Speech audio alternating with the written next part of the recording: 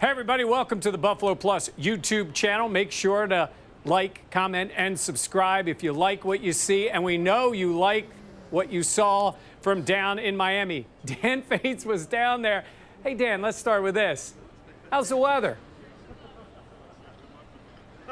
I got the entire 48-hour experience of the Miami weather. Look, it was about triple digits on the field pregame. The Bills sideline baking in the sun, and then in the third quarter, the skies opened up. It was pretty much like I was taking a shower in the third quarter.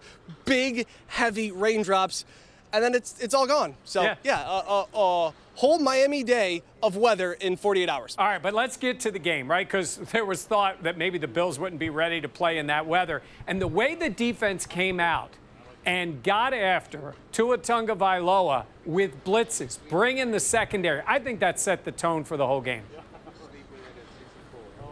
Mike, they blitzed more today, especially in the first quarter, than I have ever seen a Leslie Frazier defense blitz in Buffalo. I don't know what you saw, but Taron Johnson flying off the side. Trey White blitzed a couple times. Micah Hyde had a sack. Like, there were Bills players coming from every single angle.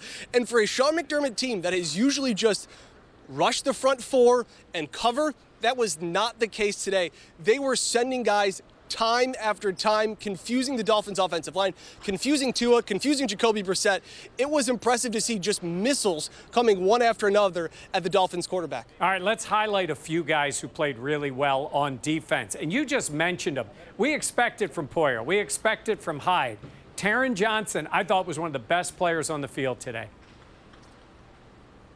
Another strong performance from him. Mike, he plays with zero regard for his own health and body. He flies around like a missile. He has come up with big plays.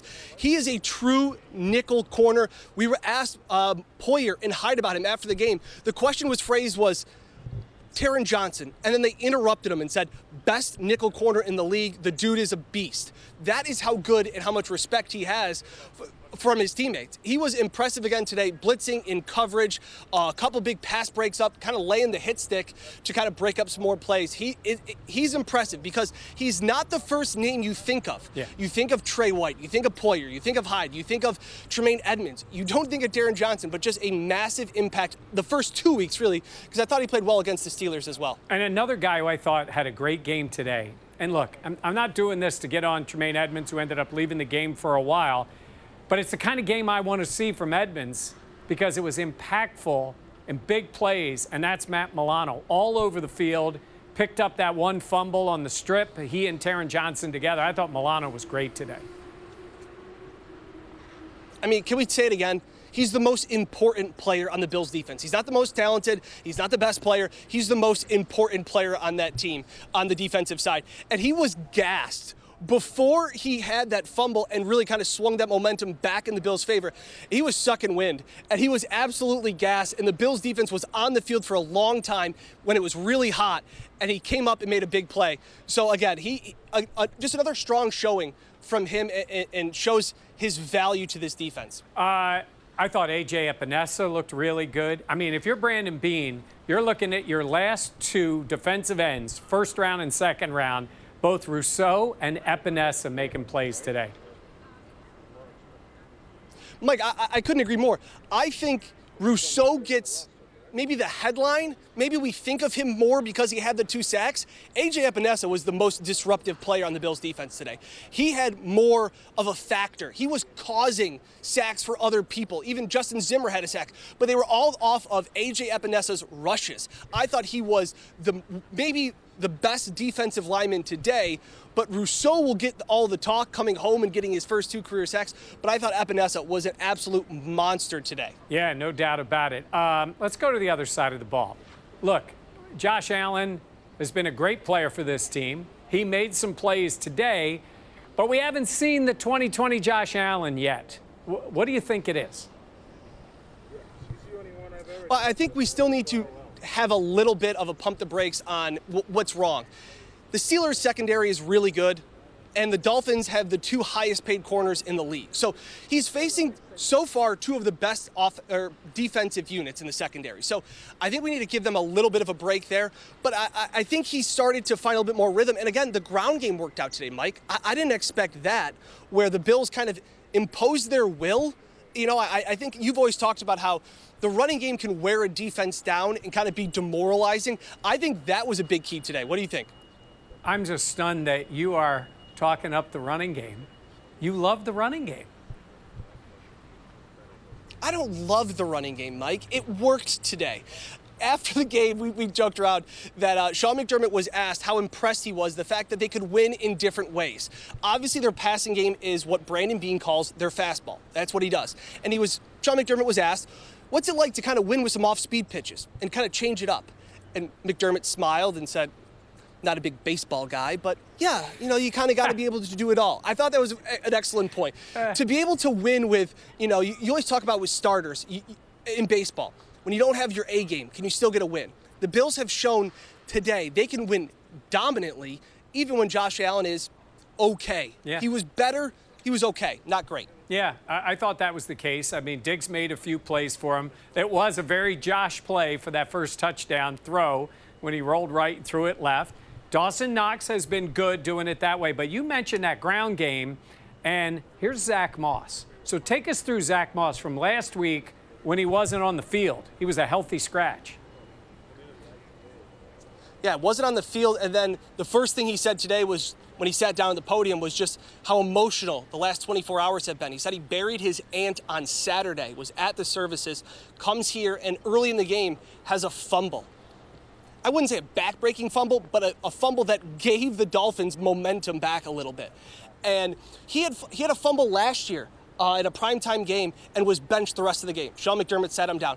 Instead, Moss went up to all of the linemen. Deion Dawkins said he came up to him and said, I'm not going to have that happen again. Like, give me the ball back. And he did. And he had 2 rushing touchdowns, Mike, that weren't pretty.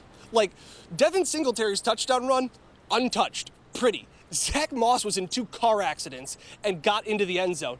That was what I think they want to do, to have him be that power back. And it shows a lot about the trust that Sean McDermott has in him to give the ball back to him after the early fumble. Yeah, he had said, I remember being at the Combine and him saying he wants to be the kind of runner that forces defensive players to make a business decision where you don't want to go head-to-head with Zach Moss.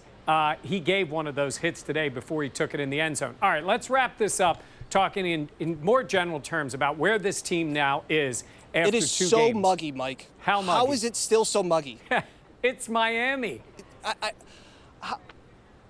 The sun's not even up, and it's still just so muggy. Yes, it is muggy. All right, where are they now? 2 games in, 1-1, 1-0 in the division. Where do you think this team is now getting ready to come home for Washington? I think you have to look at this in a positive way of saying that you're 1-1, 1-0 in the division, like you said, and the offense still isn't really clicking. Like, Josh still left some plays out there that were there. Now, some of the receivers may be having a little bit of trouble getting open right now, but I think you can still say that you can win in different ways. I think that's what people always wanted to see, right? They wanted the offense to be more balanced. They didn't want my offensive game plan, which is throw the ball 65 times, because that's what the NFL is. They showed balance. This defense, where last year was giving up 30 yards a game, they're the 30 points a game. Now they're the one pitching a shutout against, you know, obviously it was a backup quarterback, but I think it shows signs that this team can win in different ways. That's what everybody wanted to say, because, Mike, you know, in the playoffs, you got to be able to stop the run, and, you know, when conditions get tough, you can't always throw the ball in January, right? This is a team now that looks like Devin Singletary looked pretty good for 2 games. Yeah. Zach Moss showed, you know, some goal line carries. I think that this is an encouraging sign that you can sit back and go, okay, 1-1. Week 1, they laid an egg. They bounced back like good teams should, and really kind of demoralized a division rival to say, this is still our division, guys. Yeah. I mean, the truth is the Bills have dominated Miami. I don't think they have a ton of respect, and I mean from a football sense, in the Miami offense.